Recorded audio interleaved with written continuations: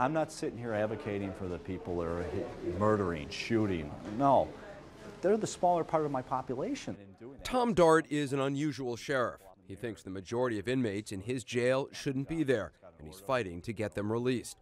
He's the sheriff of Cook County, Illinois, which includes the city of Chicago, and he runs the Cook County Jail.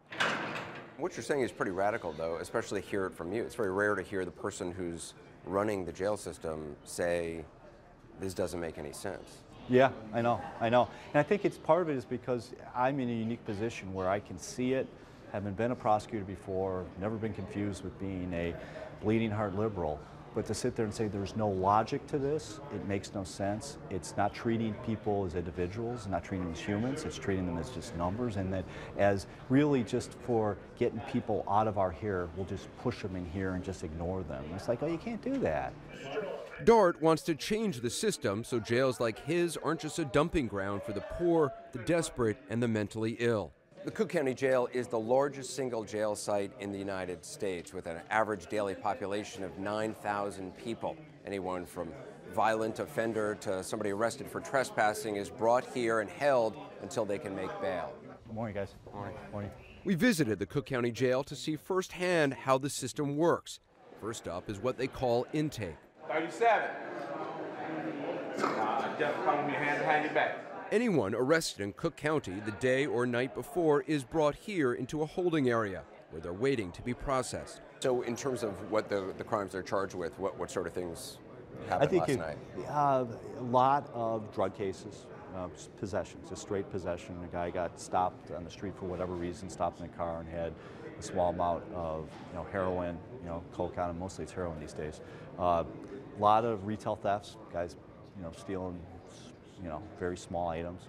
It's these kind of misdemeanors which account for many of the arrests in Cook County, and more than 75% of the jail population is African American. The larger part are the people that are here for drug offenses, small property crimes, and we have to have a more thoughtful way of approaching it, and not just saying, someone stole a can of beer, we're going to throw them in here for 300 days.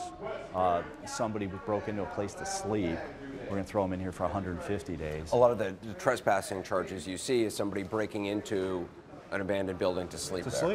To sleep. But we're not talking about people that are breaking into people's homes. No, we're talking about people that are breaking into places to sleep, breaking into some place to get out of the cold.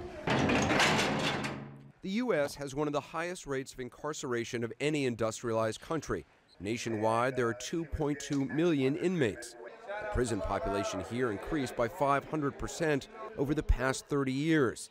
A massive rise due mainly to laws that imposed extended sentences even for low-level drug possession.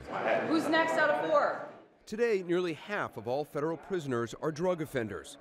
Sheriff Dart says the laws haven't made us safer.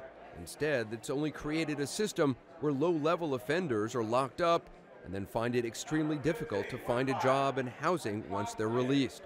They go back to stealing, prostitution, crimes of survival, the sheriff calls them. What you hear from a lot of people here, too, is once they're in this cycle, it's very hard to get out of. It's horribly hard to get out. I mean, once they've done time, then they have a record, then they go out, then they have fewer ties to the community than they had before. Their place to stay is gone. Their relationship with their girlfriend or boyfriend is gone. I guess I'd feel less upset about this if this was very complex and difficult to connect the dots. By and large, it's not. It really isn't. The heart of the illogic is really just rounding people up and holding them for really no thoughtful reason. It's not part of a plan. Sheriff Dart says the jail is also full of too many people who are mentally ill. He says they need treatment, not time behind bars. The morning after we visited the jail, the severely mentally ill man was brought into intake and managed to climb into an air duct. The mental health professionals at Cook County Jail coaxed him down before he could hurt himself. All this captured on body cameras worn by correction officers. The sheriff's office tell us this is just one of many examples of how the jail has become a de facto asylum. How many people have mental health issues that come through here? it's staggering and it's underreported, because usually when we talk about like our number, we're referring to the number that I have in my custody, which is about 30%, which in my opinion... So about 30% of the people you have in custody have mental health issues? Oh, diagnosed serious mental health issues, whether it's bipolar disorder, schizophrenia, runs gamut. The Cook County Jail houses the largest number of mentally ill in the country. Here they do receive treatment and medication, but Sheriff Dart says that's part of the problem. He says many of these men and women couldn't get access to medication on the outside, so they end up self-medicating with drugs on the street. Then when they're caught with drugs, they're simply sent to jail. I'm not like some guy who's unaware of how the system works. If you peel apart the case that brought him here, you sit there and say, well, the underlying reason is an illness. It's not a criminal we're dealing with here. But yet, our system doesn't seem to care, and so we just dump everybody in here. This has become a dumping ground for people with mental illness. A dumping ground for people with mental illness, and a dumping ground for a lot of poor people, too. In the minimum security part of the jail, we met Carzell. He was shy and nervous to talk to us, but he wanted to tell us his story. He's been using heroin for more than 30 years and says he's been arrested a staggering 83 times, all for nonviolent offenses. So what were you arrested for this time? Simple possession. Possession of heroin? Heroin, 1 bag. 1 bag. So what kind of a sentence did you get? I got, first they offered me 1 year. Carzell has mostly been arrested for drug possession, sometimes shoplifting, sometimes trespassing. While in jail, he says he's lost his home and his girlfriend. Just being in here kind of back and forth must make having a regular life hard. I mean, it's like a cycle, it seems like.